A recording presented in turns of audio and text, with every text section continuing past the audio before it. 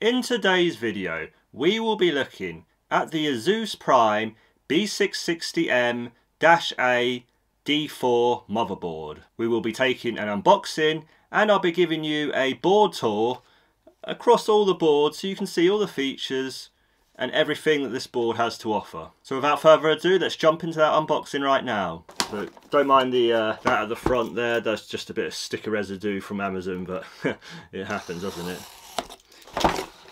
Here we go, here's the motherboard as you can see. So we also get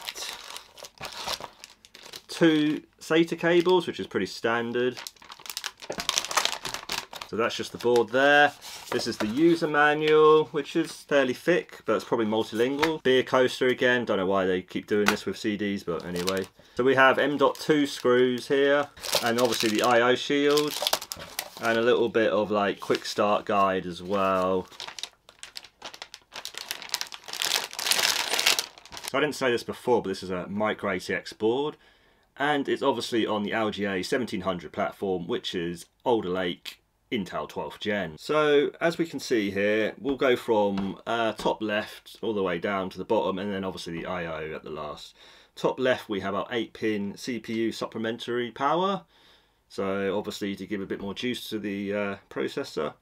On the VRMs we've got a good thick heatsink here, which is obviously nice to see. There's no heatsink across the top, which is a little bit of a shame. I would have liked to have seen a little bit extra cooling. Obviously more cooling is always beneficial, especially as components are getting more and more hotter these days, but it is what it is. Obviously our LGA 1700 socket, which is right there, which is under that sort of protector there. So that's obviously, like I said, that's Intel 12th Gen. It possibly might be Intel 13th Gen, but we haven't had that confirmed whether B660 will support this. Obviously B660 is a little bit of a step up from the H610 motherboard, and I do actually have a separate H610 motherboard. But this is a little bit of a step up. You get a little bit more extra features, mainly an extra M.2 slot, and obviously things like ARGB headers and what have you. We have 4 DIMM slots, which is actually quite nice to see. Also, I should say that this motherboard was round about the sort of £105 sort of mark, which here in the UK is quite a reasonable price for a Intel 12th Gen board. So I believe this can take up to 128 gigabytes of DDR4. Obviously this is the DDR4 version, which is it has D4 at the end of it. If you have the D5 version, then obviously you'll have DDR5 version. Sort of top right we have 2 addressable RGB headers, which is really nice to see. Obviously supporting that sort of new ARGB, which is fairly popular now. The old sort of 4-pin 12-volt versions, obviously that's a little bit older now and not so favourable. The 3-pin 5-volt ARGB headers are obviously what a lot of people want now, because obviously people want that RGB bling nowadays. It's kind of almost like a gamer thing that everyone has to have it. We have the 24-pin motherboard connector, which is obviously your main power connector. Oh, sorry, I actually missed in the sort of middle top here. We have a CPU optional and a CPU fan header. So there's 2 fan headers there, which are obviously the 4-pin PWM style for your CPU mainly. But if you are using like a water block or like an AIO cooler, then obviously you'll have a second fan header for that as well, which is nice. We have another fan header here, and actually while we're here we may as well count the fan headers. So we well, if you count the CPU fan headers, which we will, we've got 1, 2, 3, 4 it looks like. Yeah, okay, so just double check there, and unfortunately there is only 2 fan headers along with the 2 CPU fan headers. So obviously if you do need an extra fan header, you could use the CPU optional one rather than have that as a CPU one. Obviously your CPU, you are going to need that for your CPU, but a little bit disappointing, but it's micro ATX board, so it's a little bit to be expected unfortunately. And obviously you can use splitters, so even if you've got 5 fans, you can certainly fit that onto one header, I'd say. Maybe 4 fans if you want to be extra safe, but you could fit up to 5 fans on one header, usually. Just below the 24-pin connector is quite nice to see a USB-C front header connection. Most cases nowadays actually include a USB-C front panel header, so it's nice to see that. I think it's a good addition and kind of won't date the motherboard basically. So you'll have a little bit of sort of future proof in there if you do go to a USB-C sort of case, or if you need that there for USB-C devices, then obviously you've got that as well. So it's just nice to have. Obviously we have our USB-3 connector as well, which is just sort of a bit more towards the middle of the board from that connector. It's a little bit of a funny place actually, because it gets in the way a little bit of the USB-C connector, but I would have liked to just seen it just right below the USB-C connector personally, but it is where it is. So just moving further down now, we have two SATA ports, which I think is SATA 6 compatible. So yeah, that again pretty standard. We actually have 4 ports in total. There's actually 2 more down at the bottom as well. You know, obviously M.2 is kind of where we're going, obviously. So I actually think 4 SATA ports or SATA ports is actually perfectly fine, and I don't think many people, especially if you go micro ATX, are going to really bother with 6 SATA ports. They're not going to need that. So then we have a TPM sort of module header just below that, which probably most people aren't going to use.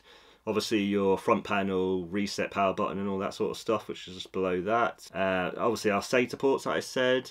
We have an extra ARGB header, which is actually really nice because there's 3 ARGB headers. So if you do have a lot of ARGB fans or what have you, then you're going to have plenty of support for that in this motherboard. We also have a 4-pin 12-volt RGB header, which is sort of the old style, so that's also there as well. And we also have another USB 3 header as well, so if you want to use this one, I'd probably say use this one instead of the one which is further up by the USB-C personally. 2 USB 2 front panel headers, which is obviously nice as well. There are some older cases that obviously have USB 2 still. I would like to see it totally phased out USB 2 in terms of even on like the I/O of boards nowadays, and obviously front panel cases as well. But you know, it's still not quite phased out, and obviously there are some like pumps and what have you, and sort of other devices that kind of still need a USB 2 header. So it is there for you.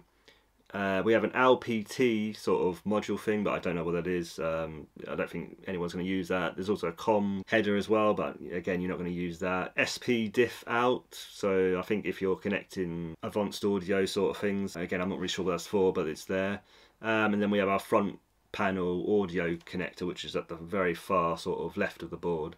So moving up into the sort of like PCI Express sort of area.